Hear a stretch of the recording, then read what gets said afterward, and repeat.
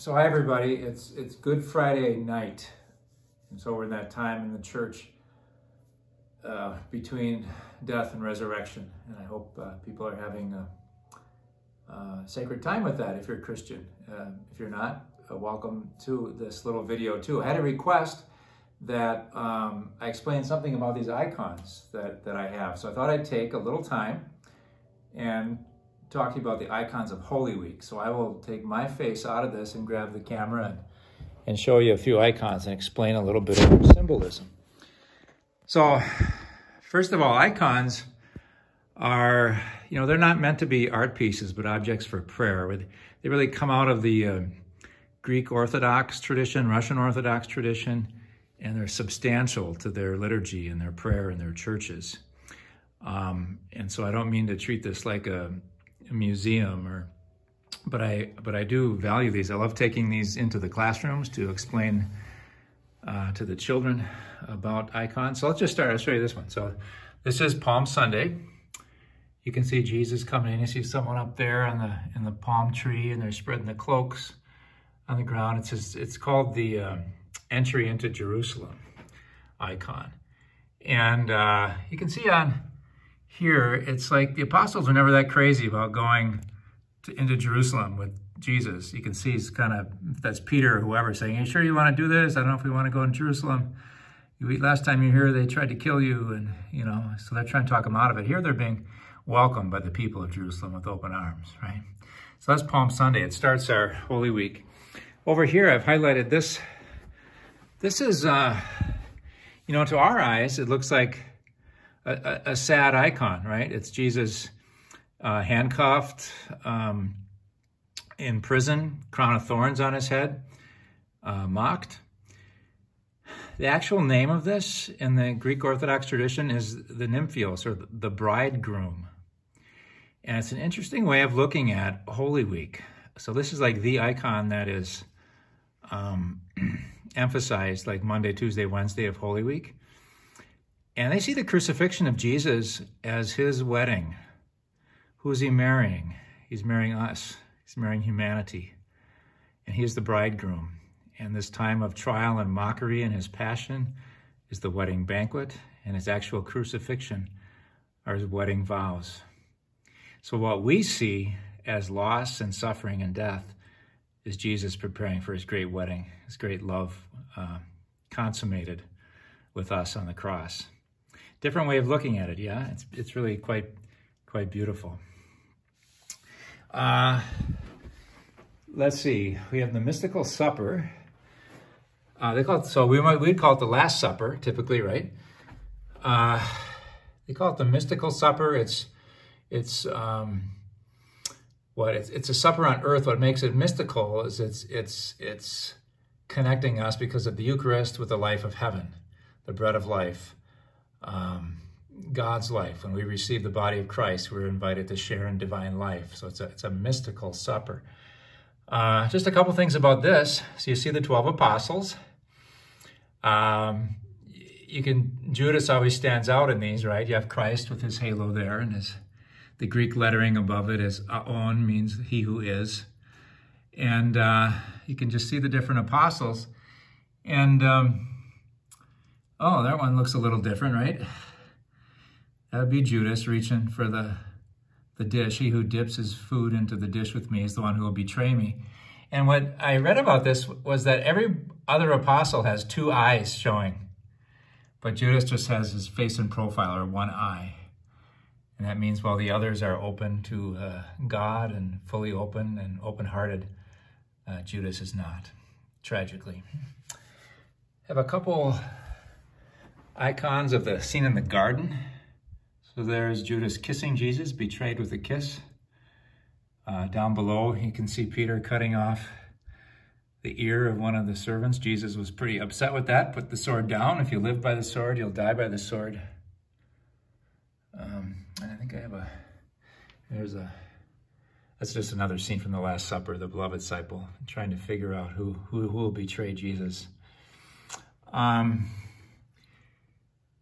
Then that night after his arrest, or right before his arrest, actually Jesus goes to pray, right? This is a Garden of Gethsemane scene. Sometimes in icons, it's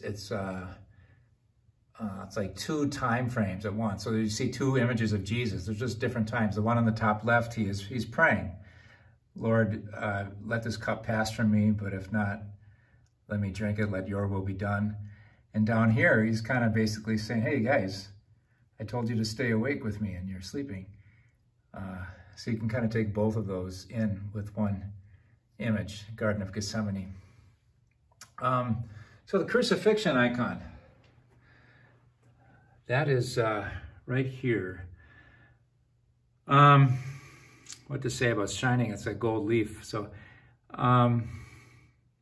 so the main characters besides Jesus, Mary, you know, right there with the other women, maybe one's Mary Magdalene, and they say all the others dispersed.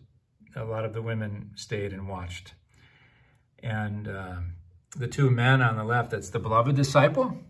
We heard today in that gospel story about Jesus giving the beloved disciple to Mary to take care of and vice versa. Then that fellow right there behind, that would be the centurion, the soldier. In one of the gospels, I think Mark, he says, surely this was the Son of God.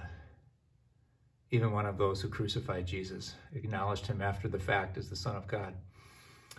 I think in Luke's gospel, he says, surely this was an innocent man. Sorry for that reflection. I learned this fall that you see how the body of Jesus is a little serpentine. It's a little like an S. They say that's to reminisce for us. There's a passage in John's gospel that says, just as Moses lifted up the serpent in the desert to heal those who had been poisoned by the serpent, so will the Son of Man be lifted up, you know, and bring salvation to all people. And so it's actually a really kind of an oblique reference to that passage. And this is interesting. So on all these crucifixion icons, you'll see a skull. And so the tradition is that, you know, in Matthew's gospel, it says that when Jesus died, there was an earthquake. And that when the earthquake, it exposed his skull. And the legend is that the sons of Noah, way back, like Noah's Ark Noah, that they buried the bones of Adam under Golgotha, right under the place where Christ was crucified. And so you see, it's not real apparent that blood is dripping on the skull in this image here, but you see the blood from Jesus' feet, how it's dripping down. Sorry for my shadows there. And a lot of them, it's dripping down onto this skull. So Adam is the first human representing the human race, is redeemed by the blood of Christ. You know, we are redeemed by his blood, is the message there. So really a beautiful, lot of symbolism in that crucifixion icon. This is a handwritten one I got that I really liked. This is taking Jesus down from the cross.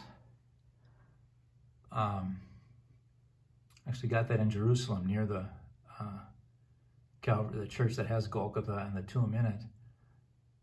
And I like just how precious this fella down here, he's taken, I don't know which saint that would be, there's a halo there, but he's taking the nails from Jesus' feet and placing them carefully in that basket. The death of the Lord, precious. And you can see the skull of Adam there too, with the blood that has dripped from Jesus' body on him. So that's where we are today in Holy Week. We have what we have to look forward to, of course, is this. It's the resurrection, Anastasis in Greek. So this would be what some traditions would hold happening. In our creed, we say that he descended into hell. So this is actually between Good Friday and Easter Sunday that Jesus descends to the land of the dead. And see these doors there? Those are supposed to be doors of hell, the doors of the dead, the doors that separated those who had died from knowing eternal life. And Jesus, in his death and resurrection, kicks down those doors. And some people, they see that and they go, well, that must be the devil, that fella down there, that's all. Well, it's really a personification of death. And all those silver things all around, like hinges, and that's like you just beat those I just imagine him doing just a heavy karate kick and just beating down those doors of death, so angry at death. And so now death has no more power over us. He's opened the way to eternal life. Death is all hogtied like that, right? So, and then these two characters are Adam and Eve. You see he's pulling them up by the hand. And they represent, as the first human beings, they represent humanity and all the dead. It's not just that those two are being raised, but that he raises all of it. It's really a very powerful image of Christ calling us and pulling us to life. The people, so they say on the right, are his family members who had died, members of his family tree. So we have King David, King Solomon, and John the Baptist, his cousin. And then on his left there, in iconography, we often think of Moses as an old guy with the beard, but he's the shepherd. He's the young one there is Moses. And then probably, they said Isaiah the prophet, and often Abel, the first human being born, of Adam and Eve. So in the design around Jesus, you can see the rays of glory coming from him, and the blue, it's like a mandala, just a sign of his power. So those are icons that talk about some of the meaning of Holy Week. If that is your creed and we're walking these holy days together, I wish you the love of God on the cross, his life poured out for all of us, and the power of God in his resurrection for you.